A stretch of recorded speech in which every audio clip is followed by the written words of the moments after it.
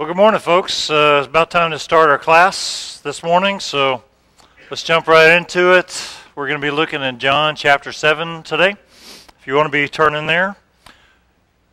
And if you've been here the last couple of weeks, well, let's just talk about last week for a second. We were in Matthew 18, where Jesus talks about, the first four verses, he talks about entering the kingdom of heaven, and he picks up a little child, and he describes that you need to turn, become like a child, and humble yourself like a child. Speaking of entering the kingdom of heaven, but really, as we talked about last week, most of the chapter is devoted to straying from the kingdom of heaven. Jesus really makes four key points there in the chapter, starting about stumbling blocks, the stumbling blocks of sin. And he applies that to those who would cause others to stumble, as well as those who do the stumbling. He rebukes both of them, that they have a responsibility to not cause their brother to stumble and to avoid sins that could cause you to stumble. Then he just goes into a parable describing the lost sheep, and in this parable, it's a reminder that even though a brother can stumble, that God is not giving up on him. I mean, God is seeking to bring them back into the fold, into His protection and His love. God's always looking. Jesus closes with two more stories, though, about ways to stray from the kingdom, and that's from a brother who refuses to listen when he's committing unrepentant sin. He refuses to repent of that. That unrepentant sin can cause you to stray from the kingdom of heaven. And likewise, a brother who refuses to forgive can cause you to stray from the kingdom of heaven. These are all things that we looked at last week in Matthew 18. This week we're going to John 7, and at first glance, this leap from Matthew 17 and 18, which we've covered the last couple weeks, to John 7, at first it seems like kind of an odd jump, but actually, it is the chronological sequence of events. Going from Matthew 17, 18 into John 7. You also kind of see a similar sequence of events that happen in Luke chapters 10 and 11. But the events that we're going to study today, frankly, the events that we studied the last couple of weeks, take place late in Jesus' third year of His ministry. And He's going to be crucified in just a few months. Up to now, when we've studied in Matthew, Jesus was preaching around the area around the Sea of Galilee. But now as you'll see, He's going to proceed into Jerusalem. And this isn't His final journey into Jerusalem, the triumphal entry, so it's called. We'll read about that in John 12. So that's still a few months away in Jesus' life. But now He's headed to Jerusalem to attend what's called the Feast of Booths. And we'll talk about that, what that means, what that's about. But as I studied through John chapter 7, what really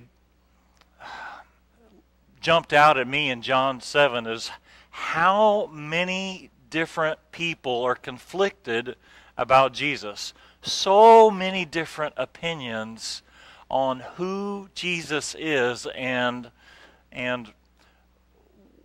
is He good for the people or is He bad for the people? There's those that clearly don't believe that He's the Messiah, but then there's others that wonder, man, with all the miracles this guy is doing, how can He not be the Messiah? Some are afraid to come out and speak up in support of Him. Others just think He's a lunatic. And then there's others yet who want to kill Him. But the one thing that's clear is, without a doubt, everyone is talking about Jesus. Everyone is talking about Jesus. You may hate Him. You may love Him. You may be exasperated by Him. You may be amazed by Him. You may want to worship Him, or you may want to kill Him, but you will have an opinion on Jesus. That's what comes through so clear in John 7. And I was talking, actually, my buddy Ben helped me think about this earlier this week, but this is only 3 years into Jesus' ministry, right? For the first 30 years of his life, more or less, led a life of more or less anonymity, right? Just a common person, no one heard of. But from the moment of his baptism till 3 years later, wow, what a life he has led. He's gone from being just a carpenter's son, someone, no education, no fame, to the world is talking about Jesus. What a full life he led in the 3 years that's leading up to now. And if that can be a metaphor for the Christian's life, about use the opportunity that God has given to lead a full life following in the footsteps of Christ, wow, what a great message to have. But really what we're going to concentrate mostly in John 7 is about all these different opinions and ideas and feelings about Jesus. Let's dive right in. So starting in chapter 7, verse 1, I'll go ahead and read from this. After this, Jesus went about in Galilee. He would not go about in Judea because the Jews were seeking to kill him. Now the Jews' feast of booths was at hand. So his brothers said to him, "Leave here and go to Judea, that your disciples also may see the works you're doing. For no one works in secret if he seeks to be known openly. If you do these things, show yourself to the world." For not even his brothers believed in him. Jesus said to them, "My time has not yet come, but your time is always here. The world cannot hate you, but it hates me because I testify about it that its works are evil.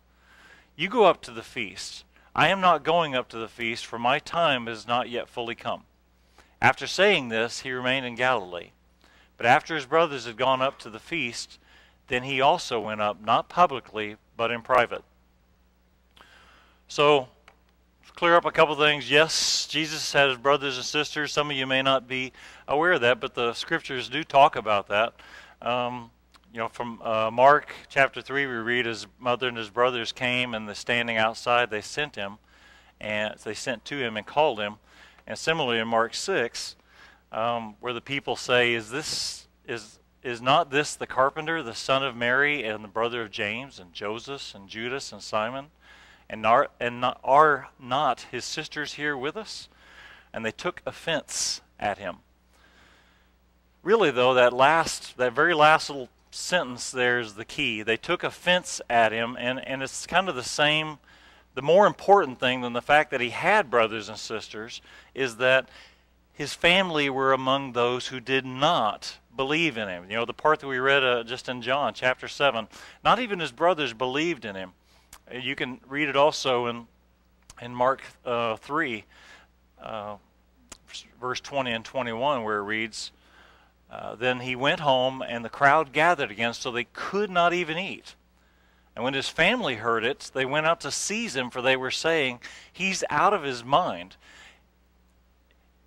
Even Jesus' family, apparently his entire family. It's really, frankly, it's a little hard for me to reconcile Mary's role in this, because Mary knows. Mary's known from before he was born that Jesus was special, that he was sent by God. And she's not necessarily lumped into the unbelievers here, because it specifically talks about his brothers. But it is hard for me to kind of figure out that family dynamic of Mary knowing who her son is versus the rest of the brothers not believing in him. Now, we know later that at least some of his brothers do come to believe in him. The most famous would be James, and who wrote the book of James, and he's identified as the brother of Jesus. There's also Judas, one of the other brothers, and he's the author of the book of Jude that is also in the New Testament. So, by at least those family members believe, but at this point in Jesus' life, they do not believe. As a matter of fact, if you look in John 7, if you pay attention to what's being said here, Jesus didn't want to go to Judea because the Jews were seeking to kill him. But his brothers said here, "You know what? we really think it'd be a great idea for you to go to Judea. You really need to be in Judea. It seems to me from the text that the brothers kind of were looking to get rid of him.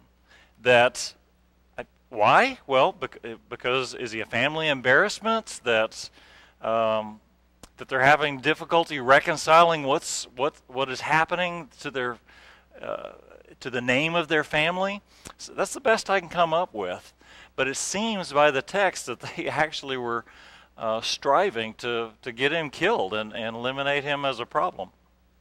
And as I've already said, they don't stay that way, but that's kind of what I get from this message.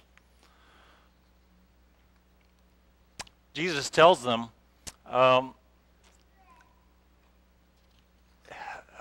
why do they hate him? Why do the people hate Jesus so? And Jesus' own answer to this is that the world hates me because I testify that it's evil.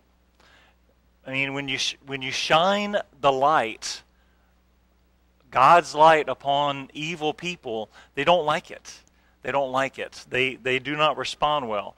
And the Word clearly teaches that we are in the same boat. We also have a choice. We have a choice to follow the world, or we can follow Jesus. And if we're following Jesus, then by Jesus' own words, the world's not going to like it. And by the way, those choices are mutually exclusive. We can't live a little in each side of the fence. We can't live a little for Jesus and live a little in the world. By definition, if we're doing that, well, by Jesus' definition, we're living in the world. So we make a choice. We either live as Jesus lived, or we live the way the world lives. Jesus went on to say, well, this is from James, but again, to highlight that choice that Christians have of following Jesus or following the world. James said, you adulteresses, do you not know that friendship with the world is hostility toward God? Therefore, whoever wishes to be a friend of the world makes himself an enemy of God. So this, again, comes down to you can't straddle the fence. If you're going to be friendly with the world, if you're going to follow the ways of the world, if you're thinking you can play both sides, God's going to call you on that. That you can't play that game with God and expect Him to accept you for doing that. Luke goes on to Matthew. This is quoting from Christ in Luke. Woe to you when all men speak well of you, for their fathers used to treat the false prophets the same way. Woe to you when people speak well. I mean, how powerful is that? You know, we don't think of that as necessarily being a bad thing when people speak well of you, but Jesus says, woe to you because you are in the wrong camp, is what he's saying. That's a sign that you're in the wrong camp, and if you're doing God's will, don't expect to be treated well. In John 15, Jesus says this very thing. If the world hates you, know that it hated me before it hated you. If you were of the world would love you as your own.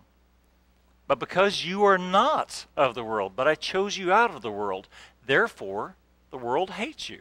Remember the word that I said to you, a servant is not greater than his master. If they persecuted me, they will also persecute you.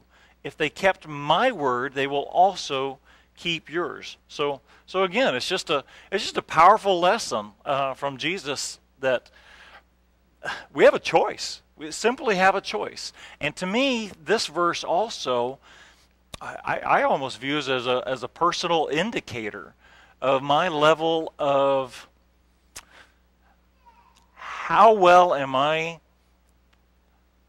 displaying Christ in my life? How well am I showing Christ in my life? If I'm not catching some heat in the world, then I'm not being very visible for Christ. That's exactly what he's saying. If you are displaying Christ in your being, in your character, in your decisions, in your language, the world's not going to appreciate it. They're not going to thank you. They're not going to glorify you. And you can expect to catch some heat. Guess what? If there's no heat in your life, that's because you're not a very strong flame for Christ, perhaps. And that's something to think about in your life. Let's go back to John chapter 7. Starting to pick up in verse 11. He's already talked to his family, and he's decided to go to the feast anyway. So the Jews were seeking him at the feast and were saying, "Where is he?" There was much grumbling among the crowds concerning him. Some were saying, "He's a good man." Others were saying, "No, on the contrary, he leads the people astray." Yet no one was speaking openly of him for fear of the Jews. But when it was now the midst of the feast, Jesus went up into the temple and began to teach. The Jews then were astonished, saying, "How has this man become learned, having never been educated?" So Jesus answered them and said, "My teaching is not mine, but his who sent me. If anyone is willing to do his will, he will know of the teaching, whether it is of God or whether I speak from myself. He who speaks from himself seeks his own glory, but he who is seeking the glory of the one who sent him, he is true, and there is no unrighteousness in him." So, many people were conflicted. Many people were conflicted. And you can see it throughout this chapter. So what I'm going to actually lead through several of these. There was much grumbling among the crowds concerning him. Some people said he's good. Some people said he's not. And many were astonished at his teaching. How is it possible that this man can teach this way without any formal education? I want to explore that for a second. Let's look at Jesus' teaching for a little bit, because really it's through Jesus. I just got done teaching another class that's talked about there's really 4 proofs in the Bible that we have of that Jesus is who he said he was. There's his life fulfilled prophecy. There's the miracles that he performed, that he was resurrected from the dead, and the strength of his teaching. Those are the 4 things. The strength of his teaching, that he says it's not his, but is from him who sent me. Some other things we read about Jesus' teaching. From Matthew 7, when Jesus finished these sayings, the crowds were astonished at his teaching, for he was teaching them as one who had authority and not as their scribes. Also later in Matthew, and when the crowd heard it, they were astonished at his teaching. But when the Pharisees heard that he had silenced the Sadducees, they gathered together. So let's talk for just a second about Jesus' teaching in the context of these verses. Who were scribes? Who were Pharisees? Well, let's talk a little bit first about scribes. The scribe, that's a job. That's a job title. Scribes were those who had been trained in writing. And so, say in a court setting, they may document, or a legal setting perhaps, or in a religious setting, they would document decisions or statements or things like that. And they're very highly educated people. Many of them belonged to the party of the Pharisees, but their job was to be experts in the law. They're renowned for their understanding of the law. And commonly, they taught, they interpreted the law, and they were widely considered to be the experts. Now, the Sadducees, that's not a job title. That's more of a party, or you might think of it as a denomination among the Jews. It's similar to that. But the Sadducees, they were the Jewish aristocracy. These are the rich and famous of Jewish culture. Many of them had ties to the high priest lineage. They were very politically connected. They were well educated, and they were very materialistic in their outlook.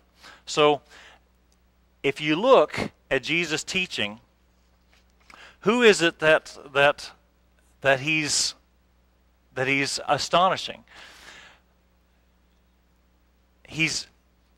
Jesus' teaching is silencing the powerful and it's making the well-educated and the experts seem trivial in comparison. I mean, that's no small thing. From a man who is 3 years into his ministry with no formal education, the people were rightly astonished that he's silencing the powerful and making the experts seem like children in comparison. And that's the key to understanding that previous verse that we looked at, where it said that Jesus, he taught as one who had authority, not as one of the scribes. He is teaching on the basis of the teachings of his Father who sent him, is not giving his own interpretation of events, but Jesus is directly communicating what he has been told by the Father. Let's look at that a little bit more. These two verses in John really say very similar things. In John 8, it says, Jesus said to them, "When you have lifted up the Son of Man, then you will know that I am he, and I do nothing on my own authority, but speak just as the Father taught me." In John 12, "For I have not spoken on my own authority, but the Father who sent me has given me a commandment, what to say and what to speak." So when Jesus is astonishing people with his teaching, it's because he is delivering the teaching of the Father, and he's got the authority of the Father behind him. He's not teaching as one who's merely smart or educated or talented. He's teaching with authority. The man who is giving the law and the man who created the Word is delivering the Word. Think of it that way. So Jesus' teaching was just super powerful. So what I want to do now is I'm going to kind of go back and look through some of these other verses where it's talking about the different ideas about Jesus. We've already looked at these verses, but I'm just going to kind of cherry pick through chapter 7 to highlight this point of the different thoughts that people said. They called him a good man, but others think, no, he's leading the people astray. Otherwise, in chapter, going on to verse 25, some of the people of Jerusalem therefore said, "Is not this the man whom they seek to kill? And here he is speaking openly. They say nothing to him. Can it be that the authorities really know that this is the Christ? But we know where this man comes from, and when the Christ appears, no one will know where he comes from." So they were seeking to arrest him, but no one laid a hand on him because his hour had not yet come. Yet many of the people believed in him. They said, "When the Christ appears, will he do more signs than this man has done?" Again, all sorts of different thoughts about Jesus. Skipping ahead to verse 40. When they heard these words, some of the people said, "This really is the prophet." Others said, "This is the Christ." But some said, "Is the Christ to come from Galilee? Has not the Scripture said that the Christ comes from the offspring of David and comes from Bethlehem, the village where David was?" So there was a division among the people over him. And skipping to verse 44, some of them wanted to arrest him, but no one laid hands on him. The officers then came to the chief priests and Pharisees, who said to them, "Why did you not bring him?" The officers answered, "No one ever spoke like this man." The Pharisees answered him, "Have you also been deceived? Have any of the authorities of the Pharisees believed in him? But this crowd that does not know the law is accursed." Nicodemus, who had gone to him before and who was one of them, said to them, "Does our law judge a man without first giving him a hearing and learning what he does?" They replied, "Are you from Galilee too? Search and see that no prophet arises from Galilee." So you get the idea. There's people who want to kill him. There's people like Nicodemus who are secretly admirers or even followers of him, who are kind of lurking back, staying in the shadow that they're covering. There's those who are debating, can this be the Messiah? Well, maybe, but we don't know. The point is that many people are conflicted about Christ. From later in John, when the people saw the sign that he had done, they said, "This is indeed the prophet who's come into the world."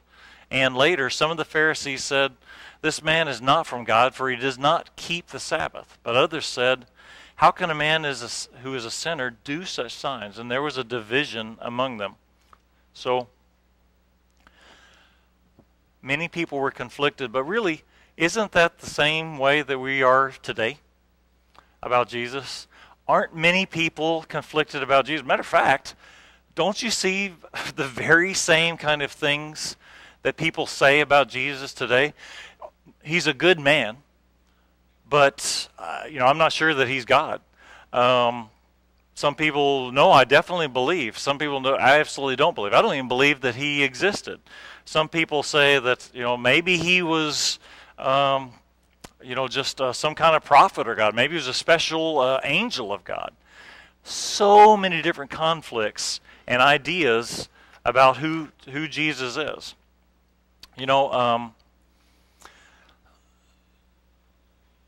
Some, like Peter, give this answer. In Matthew 16, we read about when Jesus came into the district of Caesarea Philippi, he asked his disciples, "Who do people say that the Son of Man is?" And they said, "Some say John the Baptist, others say Elijah, and others Jeremiah or one of the prophets." He said to them, "But who do you say that I am?" Simon Peter replied, "You are the Christ, the Son of the living God." I myself, and I've told you this before, I went through a period of personal struggle before I was able to say that, confess that Jesus is the Christ, the Son of the living God. And when I went through college, I considered myself a skeptic. And I went through a lot of personal inquiry about who is this Jesus, really? Who do I believe that this Jesus is? And it took me a long time before I reached that same conclusion that Peter did, that he's the Christ, the Son of the living God. Some of you are familiar with, C.S. Lewis's. He postulates that, what do you believe about Jesus? Is he legend? Is he a liar? Is he a lunatic? Or is he Lord? This came out of his book, which is called Mere Christianity. That was published in 1943, and it grew out of a series of radio broadcasts that he gave over the BBC. And it's actually an excellent read. He doesn't really spend so much time on the legend piece, but he really thoroughly develops liar, lunatic, or Lord. In the legend category, to be perfectly honest, that's where my personal struggles were. How can I know? How can I know that this is authentic?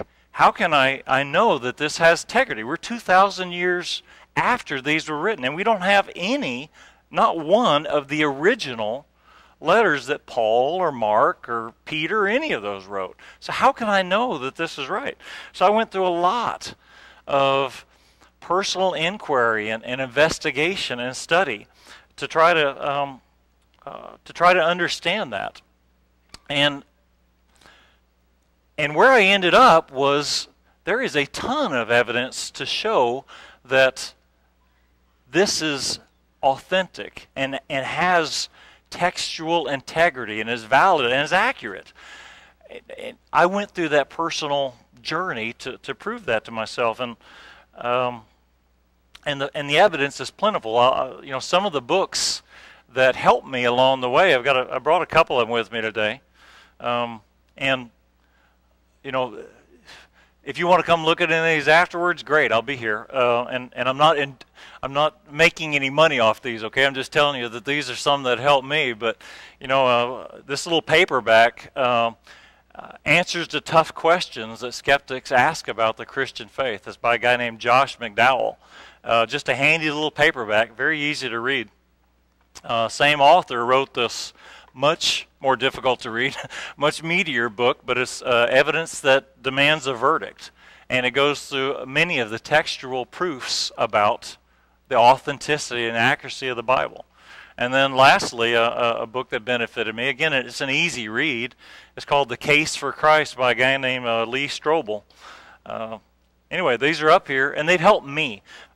I guess what I would say, if you're in the position where you're uncertain about the accuracy of the Bible, going to the Bible isn't going to help you if you believe that it's a tale of fables. If you believe it's a book of fiction, you're not going to take it seriously, if that's what you believe it. So I challenge you to do your own personal research. You can use these books or use whatever.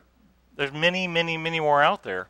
But I lay down the challenge to put in the intellectual hard work and the sweat that it takes to dig into it. It's so easy just to scoff and say, oh, of course it's ridiculous. A guy walking on water, ridiculous. That's so easy to do, but if I challenge you to look at the evidence and come to the same conclusion. I challenge you to do that because it's intellectually lazy just to dismiss it outright without looking at the evidence yourself. And the evidence is there. I became convinced. Like I said, I convinced myself that I originally considered myself a skeptic. And frankly, once I convinced myself that this was accurate, then the rest of this liar, lunatic, Lord argument, that's just an exercise in logic. And that was an easy leap for me. Once I convinced myself that this was true and right. I'm going to read a quote. I don't usually quote other people, but C.S. Lewis really says it so well that I want to just quote him in this. I'm trying here to prevent anyone saying the really foolish thing that people often say about him. I'm ready to accept Jesus as a great moral teacher, but I don't accept his claim to be God. That is the one thing we must not say. A man who was merely a man and said the sort of things Jesus said would not be a great moral teacher. He would either be a lunatic on the level with the man who says he's a poached egg, or else he would be the devil of hell. You make your choice. Either this man was and is the Son of God, or else a madman or something worse. You can shut him up for a fool, you can spit at him and kill him as a demon, or you can fall at his feet and call him Lord and God. But let us not come with any patronizing nonsense about him being a great human teacher. He's not left that open to us. He did not intend to. Now it seems to me obvious that he was neither a lunatic nor a fiend, and consequently, however strange or terrifying or unlikely that it may seem, I have to accept the view that he was and is God. Now that's quoting C.S. Lewis from Mere Christianity, which is, I don't know, 60 or 70 years old now. But it's an excellent and an easy read, by the way. And he's exactly right. That idea about coming to the conclusion about who Jesus is. The people 2,000 years ago were wrestling with this same question. Is he a lunatic? Is he evil? Is he trying to undermine the country? Or is he the Messiah and God? This is the same question they asked 2,000 years ago, and it's the same question that people wrestle with today. So there are a couple things. That was the main thing I got out of John 7 about all this conflict about who Jesus is. There are a couple other things though that in John 7 that I want to highlight before we're done with the class. So one of those is Jesus predicts his death. And we'll begin there in verse 32.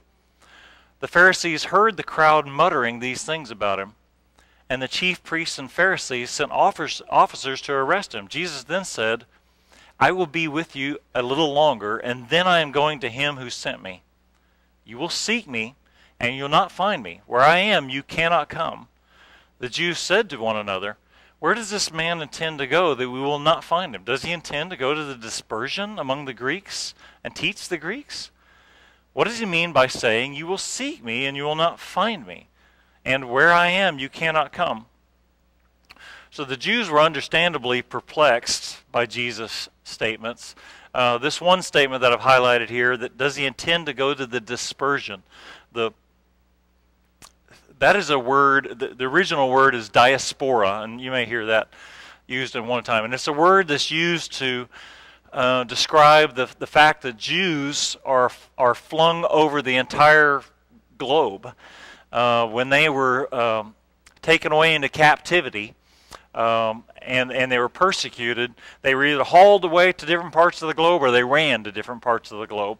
And so therefore Judaism is no longer concentrated around Jerusalem or Judea or classic Israel.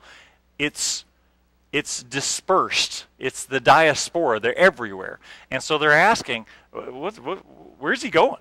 Is he going to go among the peoples of the Gentiles of the nations of the world, and is he going to teach them? Is that what he's saying? They were perplexed about what's going on, and understandably they were perplexed because Jesus, and to me I fully understand why they'd be perplexed by this, but Jesus is really speaking of his death. He's speaking of his death, and what you see is Jesus as his death approaches. And where we're reading this, we're several months, maybe 6 months-ish, away from Jesus going to the cross. And as he gets closer, his allusions to his pending death get more and more frequent. Here he tells them, I'm only going to be with you a little longer, and then I'm going back to the one that sent me. In John, again, just a few chapters later, so Jesus said to them, "The light is among you for a little while longer. Walk while you have the light, lest darkness overtake you. The one who walks in the darkness does not know where he's going. While you have the light, believe in the light, that you may become sons of light." When Jesus had said these things, he departed and hid himself from them. It goes on at chapter 13. Now before the feast of the Passover, when Jesus knew that his hour had come to depart out of this world to the Father, having loved his own who were in the world, he loved them to the end. During supper, when the devil had already put it into the heart of Judas Iscariot, Simon's son, to betray him, Jesus, knowing that the Father had given all things into his hands, and that he had come from God and was going back to God. In chapter 16, Jesus is speaking directly to his disciples, and he says, "A little while, and you will see me no longer. And again, a little while, and you will see me." So some of his disciples said to one another, "What is this that he says to us, a little while, and you will not see me, and again a little while, and you will see me, and because I am going to the Father?" So they were saying, what does he mean by a little while? We don't know what he's talking about. I find this quote particularly fascinating because it not only shows that Jesus knows that his death is coming, but he also knows that his resurrection is coming. Again, a little while, and you will see me. There's no doubt about what Jesus' future holds for him, right? We have plenty of doubts about our future. Jesus knew. Jesus knew exactly how much time he had left and what was going to become of him after that. Now, the other passage I wanted to highlight in John was skipping down to verse 37 and 39. On the last day of the feast, the great day, Jesus stood up and cried out, "If anyone thirsts, let him come to me and drink. Whoever believes in me, as the scripture has said, out of his heart will flow rivers of living water." Now this he said about the Spirit, whom those who believed in him were to receive. For as yet the Spirit had not been given, because Jesus was not yet glorified. So, I want to talk for just a second here. I told you I'd talk for a little bit about what is this feast, the Feast of Booths that they're in. And this event takes place on the last day. We'll come back to this in just a second. But let's talk about the Feast of Booths. It's also called the Feast of Tabernacles, and a booth or a tabernacle, they're both words that talk about a little temporary shelter. These, when the Israelites were wandering in the desert for 40 years, they lived in little temporary shelters that they would make. And this was a feast that's commanded by God for the Israelites to commemorate that time. It happens during the harvest, and so it's a joyous celebration. It's a remembrance that God took care of the Israelites when He brought them out of slavery, and they spent their 40 years in the desert before going into the Promised Land. But it's also a present-day reminder that Israel continues to receive God's blessing and God's bounty. So it's a joyous feast. Now, let's just read back in Leviticus. It describes on the 15th day of the 7th month, when you have gathered in the produce of the land, you shall celebrate the feast of the Lord 7 days.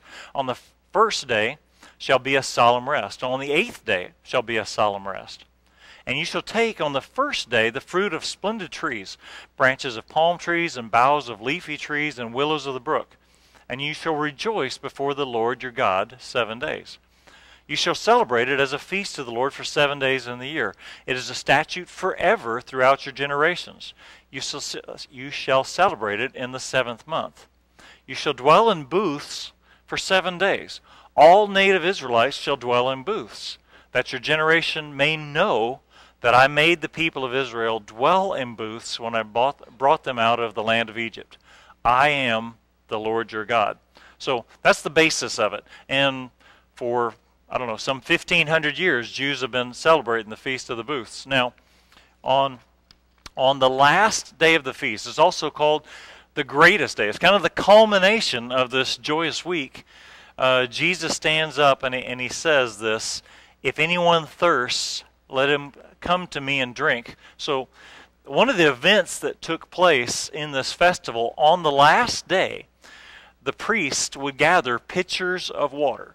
And then when they would carry these pitchers of water, and they would, apparently they would circle the altar 7 times, and then they would pour out these pitchers of water. And apparently it's against that backdrop of the priests pouring out these pitchers of water that Jesus says, if anyone thirsts, let him come to me and drink. It doesn't come through in the text so obvious to us, but Jesus is tying together at the time the visual with a spiritual lesson. Again, he was a great teacher. He had all the teaching techniques down pat. So he's tying that visual in with the spiritual deeper message. And it kind of echoes what was written in Isaiah. Jesus is offering an invitation to people to come. And that's exactly what's written in Isaiah, where it's written, come, everyone who thirsts, come to the waters.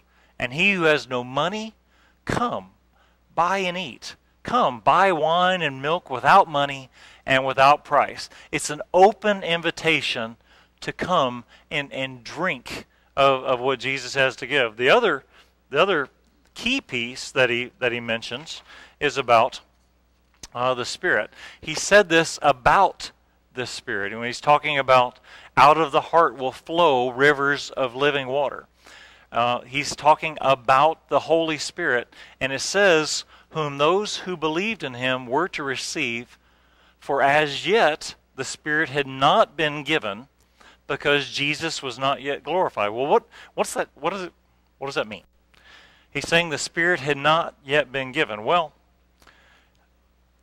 we read earlier that the Holy Spirit is active. Here's 3 passages speaking about the Holy Spirit active even before the birth of Jesus in the lives of John the Baptist and his parents, Elizabeth and Zechariah.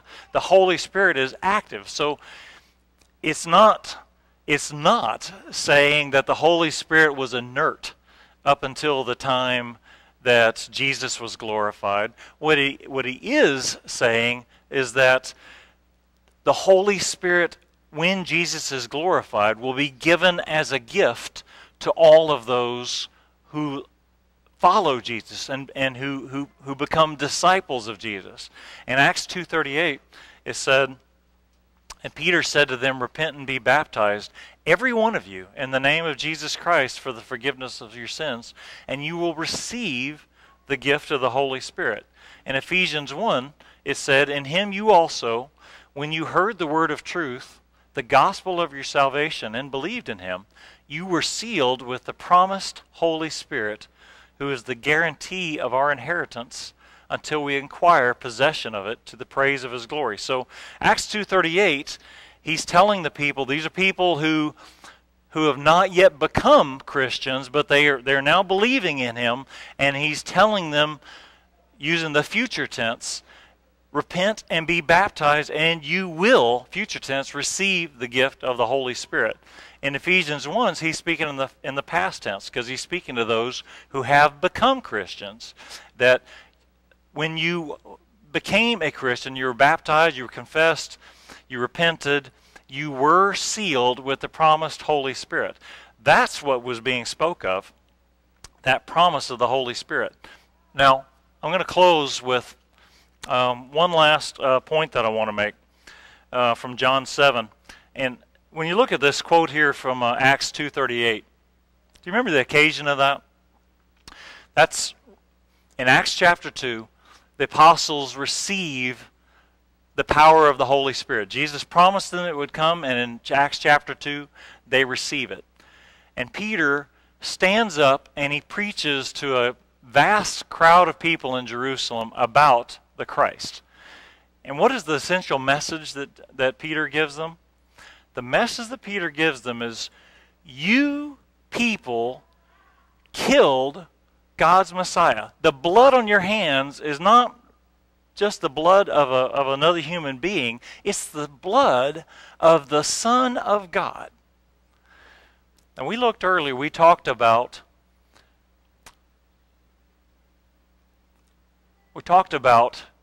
making a choice, and that the world, what was Jesus' quote?